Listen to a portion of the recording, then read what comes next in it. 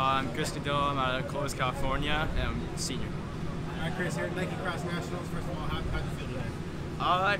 I mean, the days before, I was feeling just like fantastic. I was super excited to be here. I was feeling like the mentality that like I've always been feeling. But then by the time I came to the starting line and the gun went off, I think I was just too mental. I mean, I wasn't really in the zone. I was always in. I mean, I felt like I was thinking about like myself and comparing myself to other people, but which I've learned today not to do, and I just kind of sort of just crashed and burned. But that's all right. It's just coming out here, just having fun.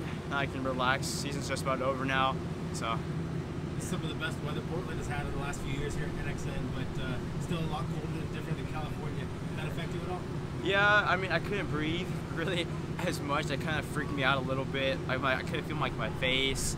I still can't really. It's still kind of numb.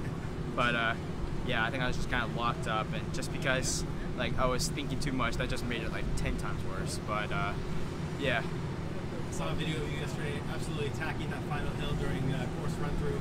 Was that your strategy? What was your strategy coming into it and everything?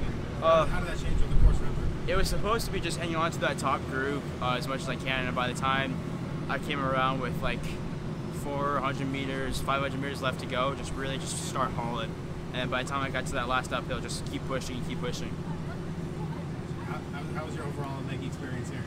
It's, outside of the race, it's been amazing. I mean, just like all the free stuff you get, and meeting all these like famous athletes, and meeting all the new people here who are like are so nice. Everyone here is so nice. So yeah. Besides the race, what was your favorite memory up here?